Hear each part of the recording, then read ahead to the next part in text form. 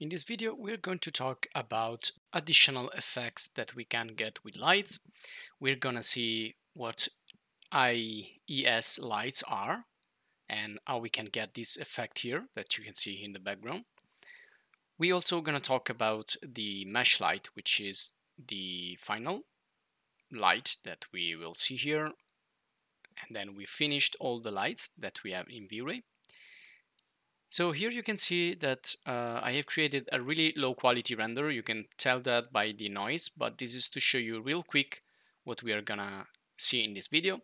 So we're gonna also create like a neon sign here, neon text, and also use an image to create a kind of a TV screen or a emissive panel using the emissive material, and also how to project images, kind of like a movie projector, and also how to get different effects here, like these blinds effects.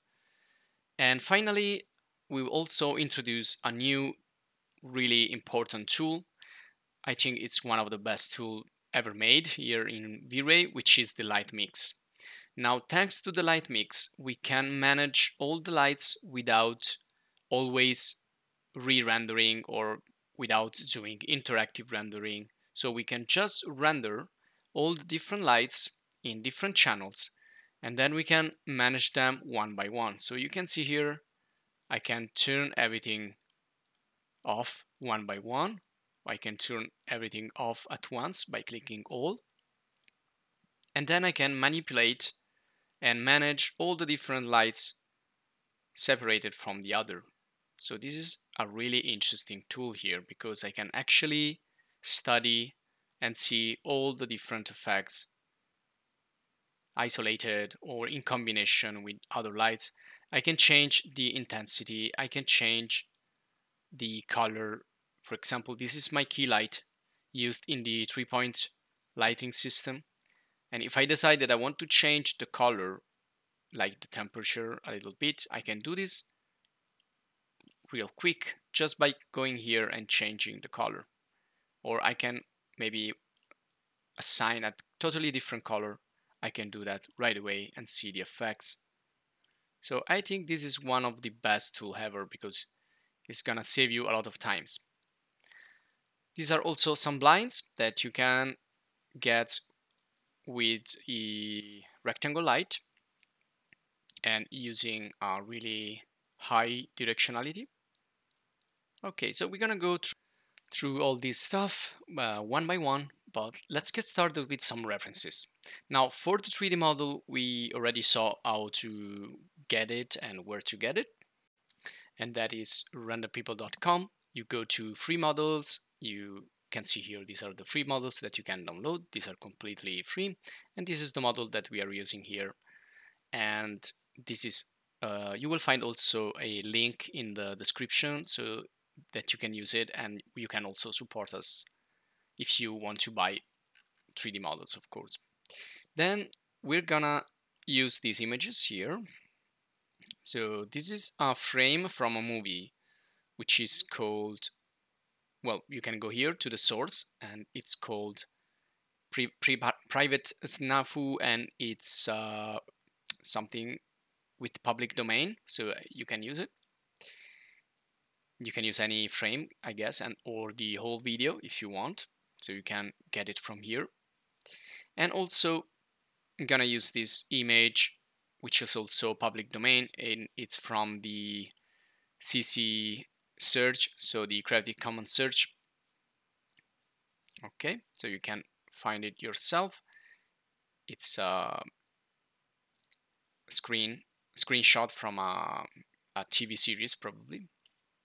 Okay, now I'm gonna hide this panel for the moment and let's get started. So let's start with the first effect that I want to show you, which are these kind of blinds.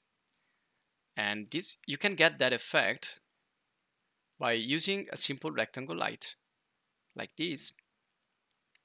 Okay, so with the tool here that you have, you can actually point this light in the position that you want. So if you want to illuminate, for example, just the eyes of this character, you can do that. Just like in noir movies, you can get those really particular effects.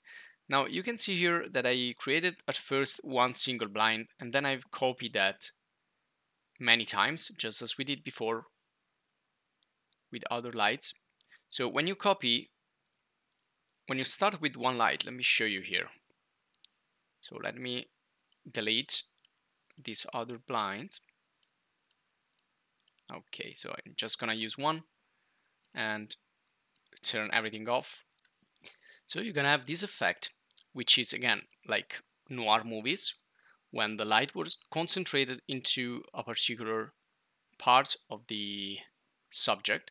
And you can get that just by working with the size, the intensity, but especially with directionality. Now, directionality is pretty important, and it's the parameter that is gonna give you a really concentrated beam of light, or else something very diffuse. So if I decrease this, the same light is gonna be diffused, and I'm not seeing that anymore. But if I increase the value and increase it more and more, I will get more sharp shadows and also a more concentrated beam.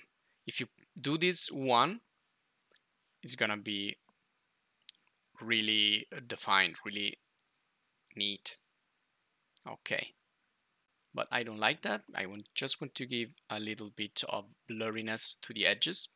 So I'm gonna put 0.9 here to directionality, so I will get that nice blurred effect.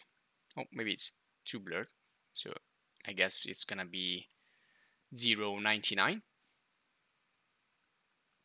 and this should do the trick. Okay, there you go. Now when you want to create more, you just need to copy this. So you select one and do copy in Rhino, and when you create multiple copies of these are gonna be inside the same asset in the asset editor, which is gonna be this one here. So when you change one, you change all the others. So let's change this and give it like another color. And there you go. So you have multiple lights with the same effect and with the same color. So you can manage all those copies just by using this one here. Now I also use layers. And in this case, I've created a layer called blinds. And I will turn it off because it's gonna be too many of these lights in the scene. So for example, here I can select all of these other lights